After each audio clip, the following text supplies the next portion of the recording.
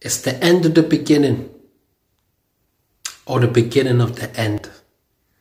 So I know a lot of people are realizing now that we're living in some sort of simulation, some type of matrix.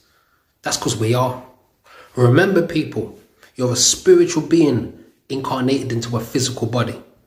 So technically, you're not even here. So don't take things too seriously.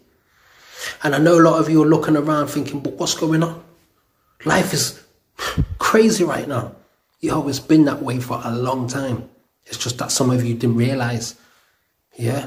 A lot of the things that are going on that you're realizing have been going on for ages. Okay? The Rothschilds, they've been around for ages. The government and their agenda is going on for ages.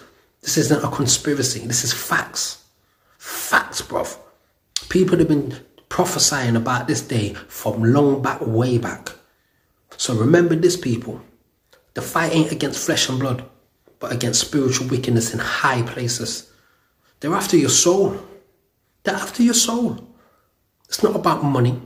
It's not about who's got the biggest house and the car and all the physical things. That's all a trick. What they're really after is your soul. Okay? Because think about it. They're doing stuff everywhere. They got chemtrails in the sky. They got flipping aspartame in the drink, fluoride in your toothpaste, poison in your food. Poison in your food. You know, cameras to watch what you're doing, Google, Siri, all this type of technology trying to control you. But what they're really after is your soul. So as long as you keep it true to the Most High, you're good, bruv. Get me? Because remember, there is life after death.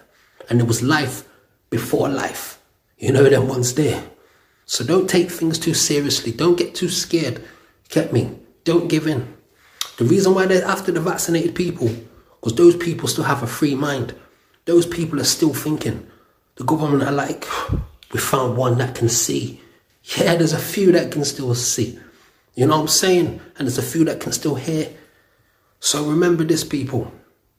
When we was going through the lockdown, that was your time to sit down and think, what does it mean to be a human being? Why am I here? What's the reason? What's my purpose? Because if you don't find your purpose in the time, you're going to be lost. I'm telling you.